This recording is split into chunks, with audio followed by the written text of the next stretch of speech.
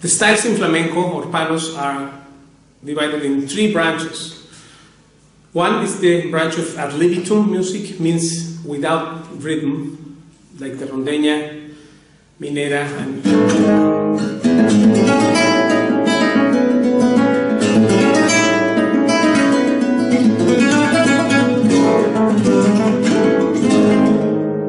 this kind of thing, which is free from tempo. That's ad libitum. Palos style, the minera, the rondeña, taranta, which are without a meter rhythmic. So this is one branch of styles. Then there is the 12 beats branch, which is there soleá por bulería, from slower to faster. Then the alegrías, bulería, different styles of bulería, jaleo, etc. You know, soleá, for example, now is almost not played anymore. This is very slow tempo.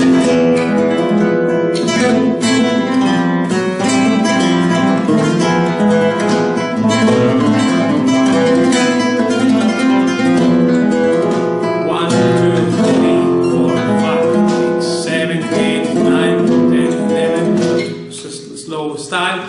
Then this became the soleá por bulería predominant, soleá por bulería because of dancing and more rhythmical thing. Like Paco changed many things.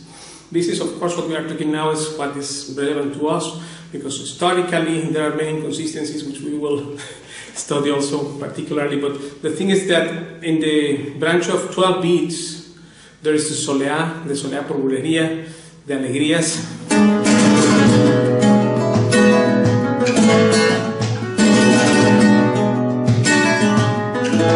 this kind of style. And also the soleá por bulería.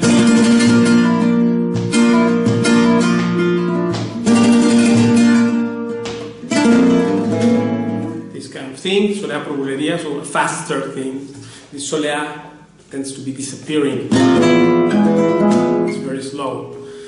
A solo and also to accompany singers, but this was one of the last one. Well, you know, Paco did some few. Last one was the Villa Vieja soleá in the album Lucia, track number 2.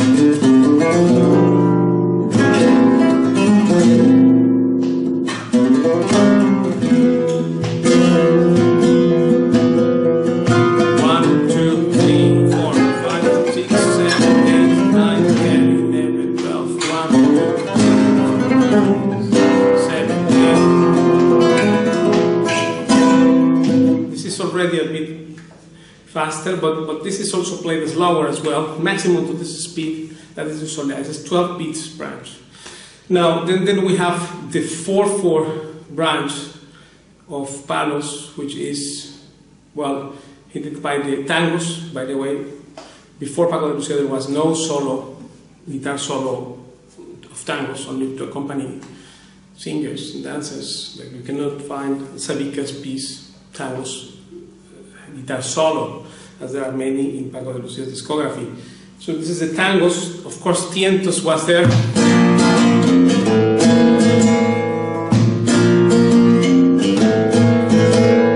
One, two, three, four. It's 4-beat.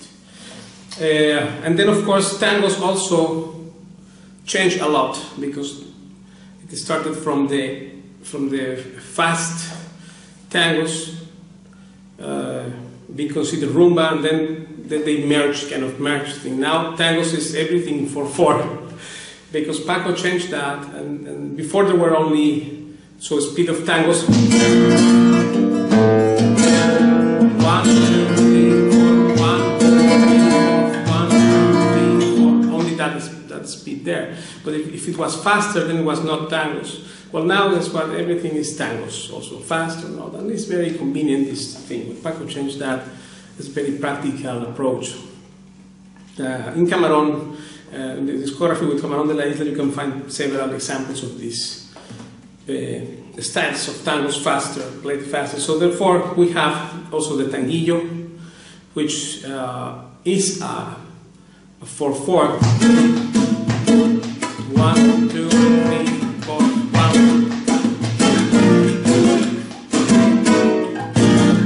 You heard this intro.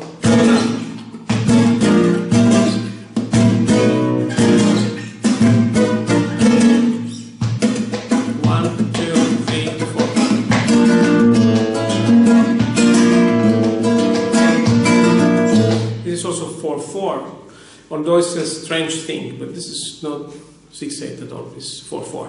So this is the tanguillo, then there is the tangos, tientos, which there is one in Cositas Buenas, with Cigala singing a lyric that was just an exception, because tientos is almost never to find. You check in the albums of new players, or any album at all, of modern players, flamenco, there is no tientos there. But this is one Palos style as well, from which the tangos also came. And then Paco, improving everything rhythmically, he settled this as tangos, starting from slower speed to faster speed, all the same. And then tientos kind of disappeared. But this is one thing, because the rumba, actually, you know, before Paco rumba was the Peret rumba thing. This kind of thing. So that is not really a pure flamenco style. But as the gypsies started to incorporate, and as Paco himself recorded with Camarón several tracks of tangos.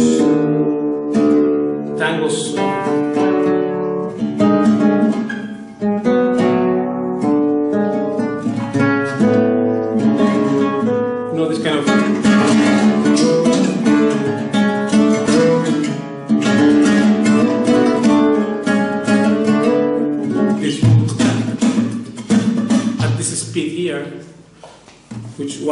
This is faster, but still it's not a rumba. This is tangos also.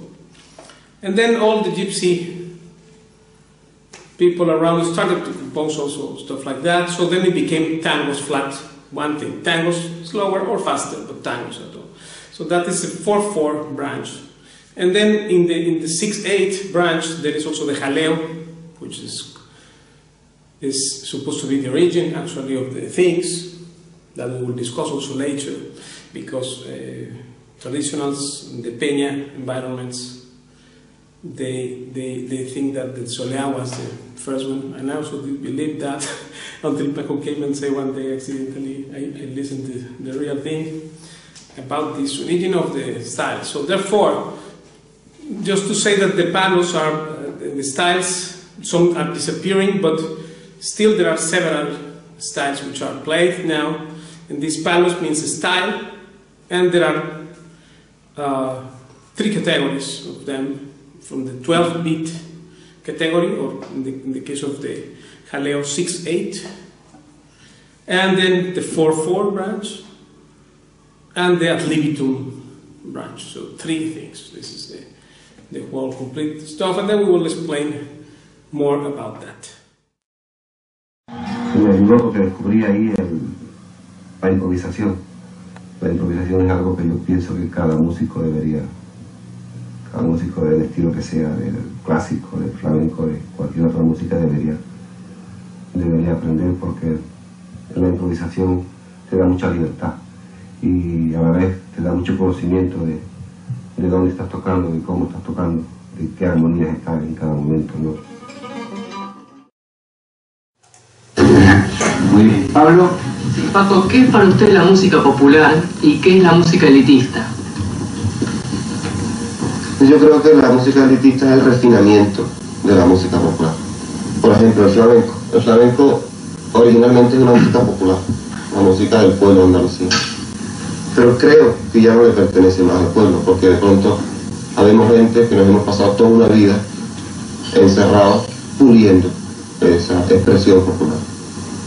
Entonces ha llegado a un nivel en el que el pueblo ya no tiene acceso, sobre todo a los matices que vamos consiguiendo la gente como yo, que nos pasamos muchas horas elaborando esa música.